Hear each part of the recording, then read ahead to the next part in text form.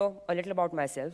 I'm Akshat Jaimini, an undergraduate engineering student from India, and I joined the Postgres community pretty recently, like this year only. And I love open source. I got into it while I was 14 years old. I started using Linux. Right now, I'm using Windows for some reason because Linux was not working. So, yeah, let's ignore that. And I'm also a metalhead. So, any of the metalheads out there, I love you guys. So, a little bit about the project and as well as GSOC because it is what made it possible. So GSOC stands for Google Summer of Code program. Postgres has been a part of this program since 2006, and this particular project, the testing harness that we are going to talk about, was proposed back in 2021, and it finally picked up pace in 2023. There were some discussions earlier in 2022, I guess, for during the GSOC period, but nothing happened. And the goal was to develop a relatively simple to use CI framework that was completely separate from the pgweb code base. So what we're going to talk about today. First of all, what is pgweb? So a show of hands, how many of you know what pgweb is? Yeah, Stephen. OK, so we also will go through why do we need to test this code base, like what is there to test, and how the harness is working, and where do we plan to be in the future. So what is pgweb? So as you might know or might not know, pgweb is the code base for our official website, postgresql.org. So everything about Postgres that you can know is there on the website. A brief overview of the entire code base. It is composed of two repositories. One is like pgweb, which contains the primary functionalities of the website, and pgweb static, which contains all the static content for the website. And we have the authentication utilities present in that website that are not only used in PostgreSQL.org, but they're also used across most of the platforms that Postgres is hosting. We have over 40 plus database table schemas in this single code base that are running on Postgres. And we also have multiple internal toolings like automated script to load the entire documentation that comes with your release. And we also have links to other PG websites. So the ultimate question is, why do we need to test pgweb in the first place? It's a website, right? What can you expect to change in a website over time? So let's take an example. Suppose there is a person who does not know about Postgres. He wants to just explore what is there. So he'll obviously go to our website to know about the entire thing. Secondly, he'll want to try our database. So he'll obviously download the installer according to his operating system. Then we have the documentation, which he'll probably go through to just check how do I use this thing. Let's say he liked it a lot. He wants to build a product on top of it. So they can register that particular product on our official website. Let's say he liked it even more, wants to host an event related to Postgres, or wants to attend any events that are related to Postgres in any way. They are also available on our website. And let's say he submitted any content, like any article related to Postgres or any events that are related to it. So obviously, the administration needs to approve that. So we have the admin panel for that as well. Let's say he finds some problems with our database. They can easily report that on our website, or they can also contact the mailing list, as we all do. And there's a lot more that is present in the website.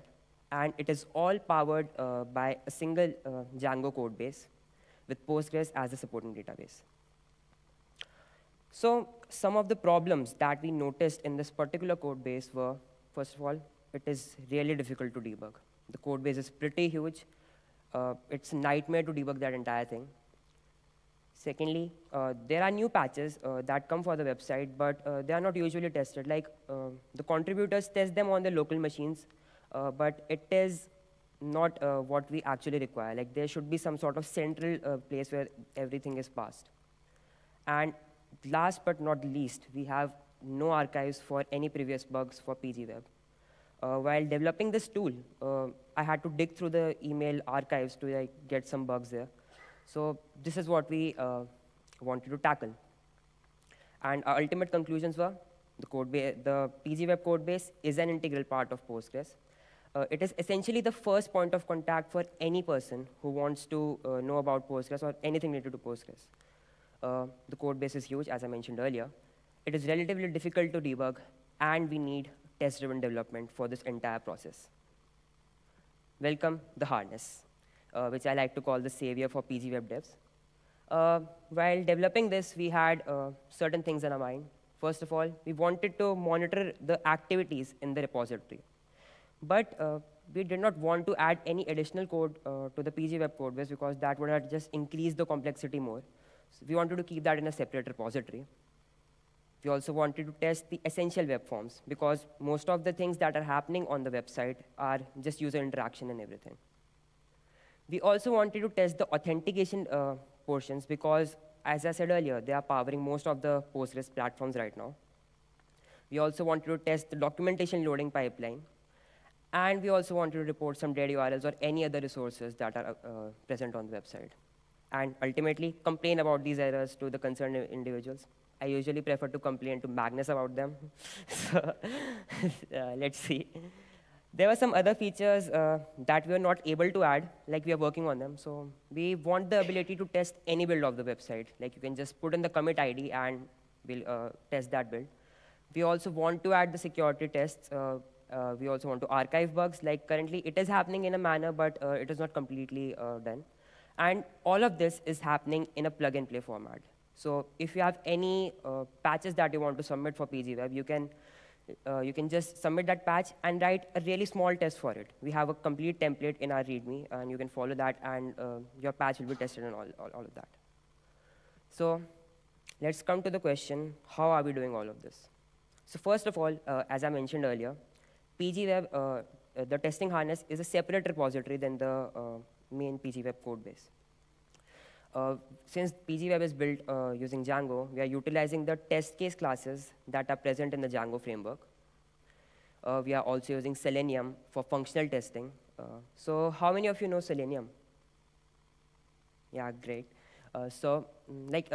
Just to summarize, Selenium is, you can say, a tool to mock up your UIs automatically, right?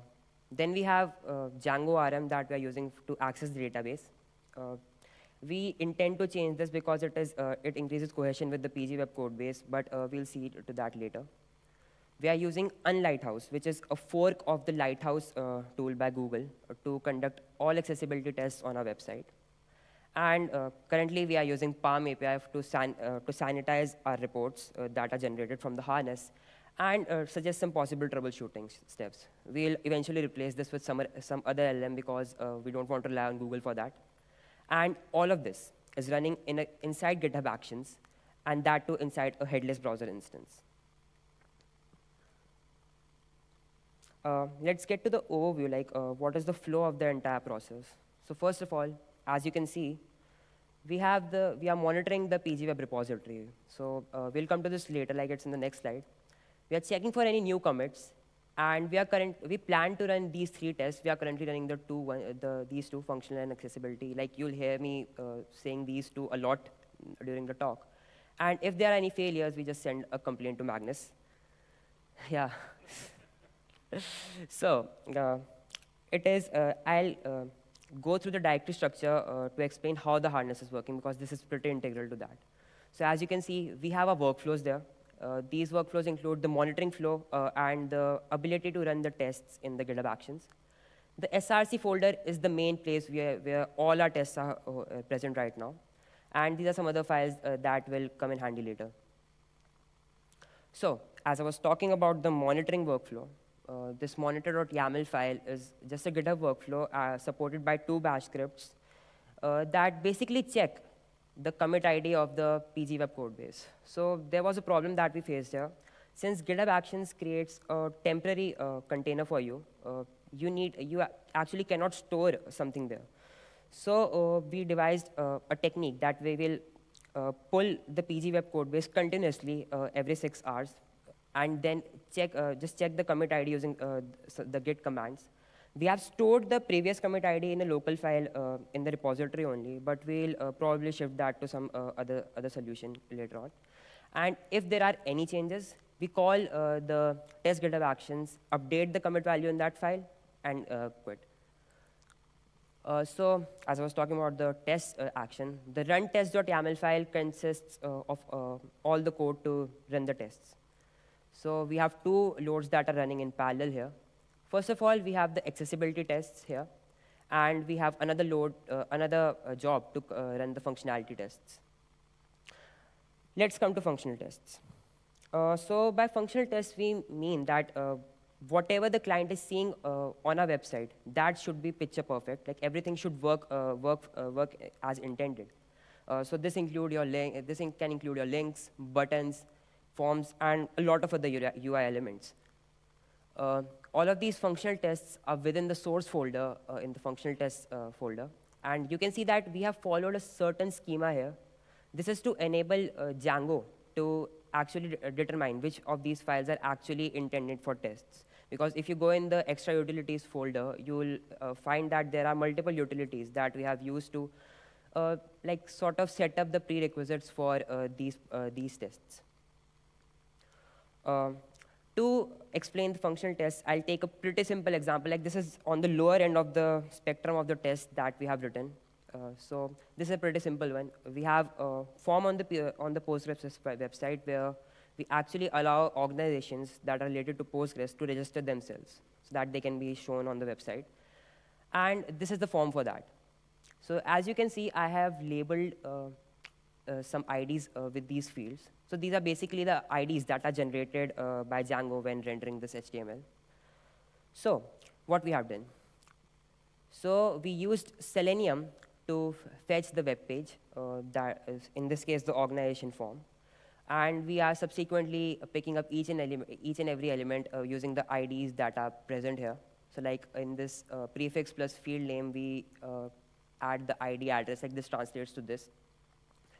And then we have other various options for handling other UI elements, like this one is for a drop-down. And then we end up clicking the submit button. And as you all may know, that after clicking that button, we have some changes that are reflected on the front end. We have the data stored in the database. And this is what we actually need to confirm if the intended functionality worked properly. So here we have two things to verify. First, if this particular UI element was rendered successfully on the next page, and do we have the entry for database here in the database for that particular organization. So to check the front end, we use Selenium again. And to check if the database entry was successfully made, we used the Django ORM. Now, coming to the higher end of the spectrum, this is the code from the PostgreSQL website itself. The first place to go to for any questions on PostgreSQL is its world-renowned documentation. And it would be a shame if our documentation just went down one day and millions of people and thousands of people will end up complaining about it. So we actually needed to check the entire pipeline that was rendering the documentation. So for those of you who might, I don't think if a lot of you might be aware of this, but our documentation is present in the actual release tarball that that comes with each and every release. And we are using an automated doc-load script that pulls the content out of that documentation folder and sets it up for the website. It downloads the document. So we usually download the documentation, run this particular docload.py script to upload the documentation on the Postgres website. Like this is the format to run it. And it basically decompresses the tarball file for the release, automatically tidies up the entire HTML content, and adds the docs in the database. Like there is some metadata that goes for the documentation in the website along with the content. So to test this, we needed to automate this entire process that was actually running on the server of on the server where the website is hosted. So to fetch the latest releases, we use web scraping to find what all latest versions of Postgres do we have. We are currently scraping the FTP server because that is the place where we find the latest releases. And after that, we download that documentation, prepare the entries for the database, like, okay, this is version 16 point something, and this has this documentation, and it is being uploaded on the website. And we then run the doc-load script to upload the entire thing onto the website. So in our environment, it is a development build that we are running, so we automate that using this. Now, we have uploaded the docs. So it's time to check if they were rendered properly, which was the ultimate goal of this test. So we have a simple Python script that is utilizing Beautiful Soup to actually search through the entire HTML content, pick up the place where all the documentation content is, conduct some validation on it, like, okay, if this has X number of items in this particular segment or anything else, and then navigate automatically to the next button. But there was a problem. Doing it sequentially for each and every page of the documentation was really slow. The documentation is huge, and to do that for 5 simultaneous tasks was really slow. So we optimized it using multi-threading. So each documentation has its own thread that actually enables these loads to work in parallel. We were facing the same issue again, that it was slow even after parallelizing the loads. So we decided to use Beautiful Soup instead of Selenium to reduce the time that it was taking, because Selenium tends to be a little slow because it loads the entire web page, like entire CSS and all. So it is a little slow. And we ended up reducing our time from 20 plus hours to 5 hours and then to 5 minutes. So now now all the tests, including the documentation tests, are completed within a span of 20 minutes. Now, we talked about the functional testing, right? Like whatever the user is interacting with is working in the way it was intended to. But what about if the user is properly able to view that content? So here we have accessibility tests. Accessibility is usually to ensure that any type of person, like even if some person has any kinds of disabilities or anything like that, can actually use our website properly. And we have guidelines for that, which are the WCAG standards, which have some which has some rules like you should not lack alt text for images. There should be a consistent color contrast on the website, like 4.1, 4.5:1 is the ratio that is specified for paragraphs in background. And also the keyword navigation should not be unusable, like you should be able to navigate the entire website through tabs. Like these are some of the prominent ones, like there are a lot of guidelines related to this. And earlier we wanted to build an entire utility from scratch that would do this for us, like check all the ratio and everything. But then we realized we already have tools for that. Unlighthouse, as I mentioned earlier, is a fork of Google Lighthouse. And the main difference here is that it is easy to integrate with the CI environment, because the harness is running inside GitHub Actions, and this actually makes it easier for us to run all the tests. We also conduct a site-wide search, like it scans each and every page of the website and prepares a report in an HTML format. And ultimately, it's open source, so we obviously prefer it. As you saw that for functional tests, the list was pretty huge. But in case of accessibility tests, since we are using this tool, we only needed to set up a single bash script, which would spin up a live development build of the website with dummy data to emulate the actual things that are happening. Now, to the ultimate part. We have found all these bugs, right? We found if there was some problem with interacting with the website. We found if there was something that would prevent someone from using our website. Now we need to collect all the reports that are generated by the tests. Then we check for any failures that are present in those logs. Like we have a separate Python script for that. We just scan the entire logs for any failure or warnings. Then we are currently summarizing them using the Palm API. And it is pretty good at suggesting solutions for them as well. So you can just say that, OK, there was a bug in line 21. You can fix it with this. And then we again complain to Magnus about this. And we are ultimately saving these reports to prepare our archive. For now, we are using artifacts in GitHub Actions, which are only valid up to 90 days. But we are soon planning to shift it to a permanent storage and subsequently create a web UI for you all to see that entire thing. So the story so far. We understood what exactly is pgweb. We also understood why do we need to test pgweb and how the harness is helping in this task. And we also got into some details about some prominent tests, like the documentation loading pipeline, and even the organization form testing. And let's talk about what we want to do after this. So first of all, as I mentioned, we obviously need to archive the log reports. We are looking for a permanent storage solution for this. So if you guys have any suggestions, you're welcome to start a discussion on a GitHub repository. We also want to test the various builds of the repository, as I mentioned earlier. We also want to add security tests.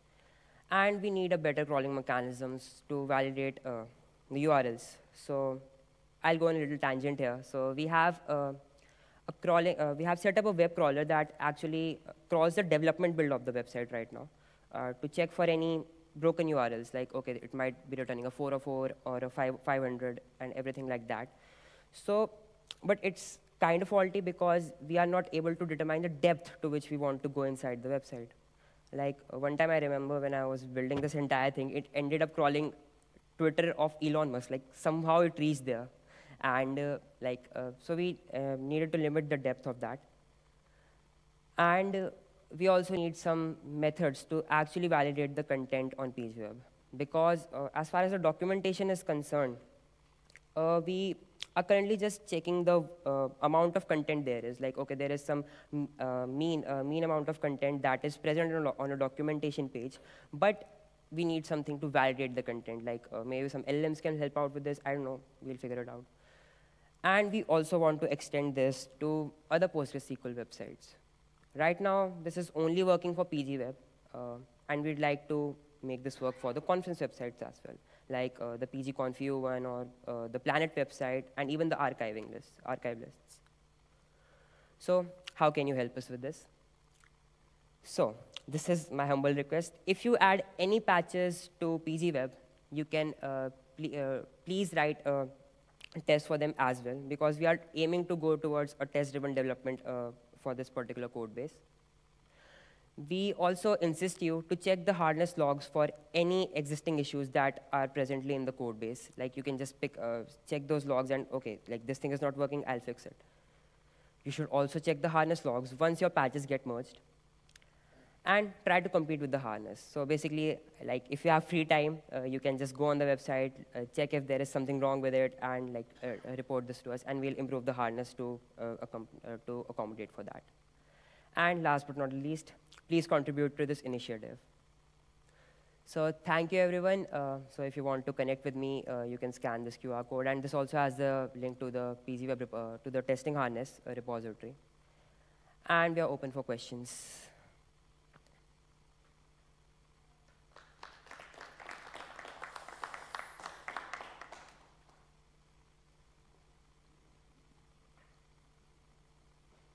Okay, so we can end it. It went pretty quickly. Oh, yeah.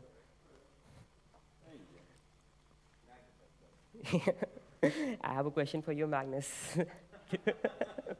Yeah, what's with this telling everyone to complain to Magnus? No, sorry, that's not actually a question. Okay, so... No, I'm sorry, I missed the very beginning of the talk, so you may have mentioned it there, but are we today triggering the new scans on every commit to pgweb? I would say that, please, I did not get the question. Please, can you say it again? So, are you rerunning it automatically every time someone commits something on pgweb today? Yeah, we are already doing that. Yeah. Excellent. Yeah, and it's also, like, we'll also add things to, like, not send repeating bugs to it. Right? Yeah. Yeah, it kicks off every 6 hours, like 4 times a day. Yeah. Any more questions? I think we can end this. So I guess one of the questions I have is, do you think that this general testing framework is going to extend well to things like pgconf.eu? Yeah, I think that it will be a perfect choice for this, because most of our stuff is built in Django, right? Yeah. And this entire framework is built for Django, like with the utilities of Django, and it will integrate pretty well. Like we just need to write the test, like all the infrastructure, all the required things are there, like to set this up. We just need to write some more tests for these platforms. Yeah. And one of the other questions I had is we didn't end up doing anything for the cross-site authentication stuff in terms of testing yet, have we? Because that is something that we also really want to test, and I don't think Yeah, we're doing it now. we are currently just testing the authentication on the on the main website, but we'll extend, like if it is extended to other other websites as well that are hosted under Postgres, we'll end up doing that anyways. Yeah. Like those tests are there, we just need to put them in for that particular base. Yeah.